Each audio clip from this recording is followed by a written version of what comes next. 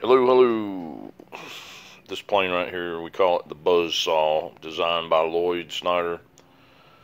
It's an awesome airplane. One of the motors started acting up, and we've got a differential thrust set up, and when I would release the rudder, one of the motors wouldn't catch back up in timely manner, and I had a pretty bad crash with it last week. When I did, this nacelle got blowed out. It was crushed.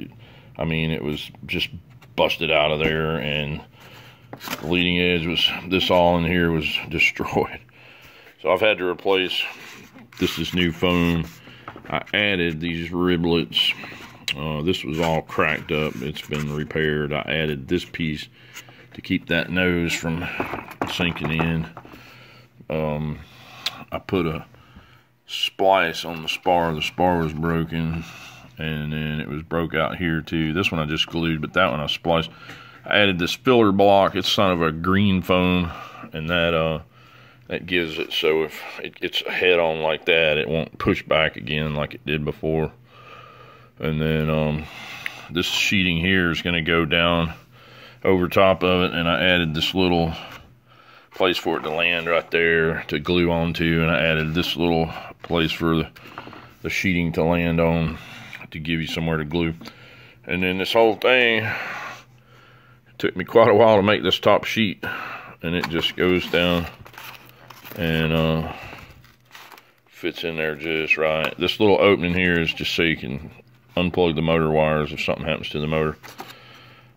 I also figured out what the problem was with the plane, and I thought the ESC was going bad, but it actually was the motor. And I had another motor. These are Ernie Wing Night motors. I had them in a bag labeled and put a new one on there, and the problem went away. I changed the speed control, and the problem didn't go away. And then I went back to the old speed control, changed the motor, and it was okay. Just a quick note on making these sheets like this. As you're trying to, I just do it a line at a time. I got this line straight first, and then I came down this way and work my way down. But the way I do it is I'll put a piece of tape on the phone, and I'll, you know, with this piece not there, I'll actually draw a line on that tape, and then I get the foam up in there, line up with that tape, and then mark right on the foam where I want the cut in line with what it's actually supposed to be. And then when I'm done, I just pull all the tape off.